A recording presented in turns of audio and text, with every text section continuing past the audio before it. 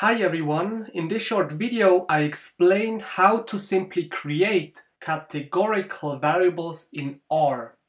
So for that we have this simple data frame here and we want to make categories for the variable time.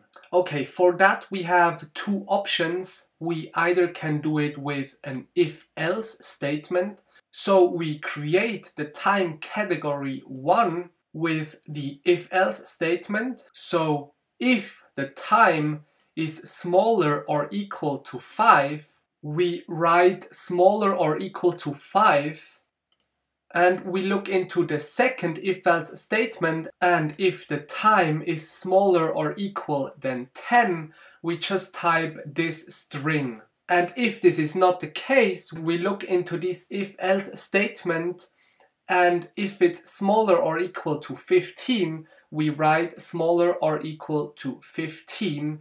So if it's bigger than 15, we just type a 0 in here. But in the data, I already know that the maximum time is 12, so we don't need a category for bigger ones. And when we run this command and look at the data, we have here this column time category 1, and we have the strings smaller or equal to 5, to 10, or 15 here. The second way how we can do this kind of categorical variable is through the package dplyr.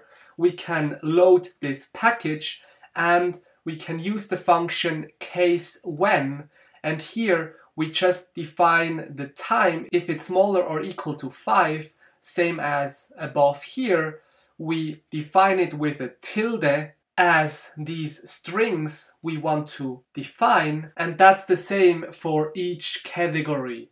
So when we run this command and create the time category 2 variable and we look into the data, we actually see here we have exactly the same variable created in the data frame. Perfect. Thanks a lot and have a nice day.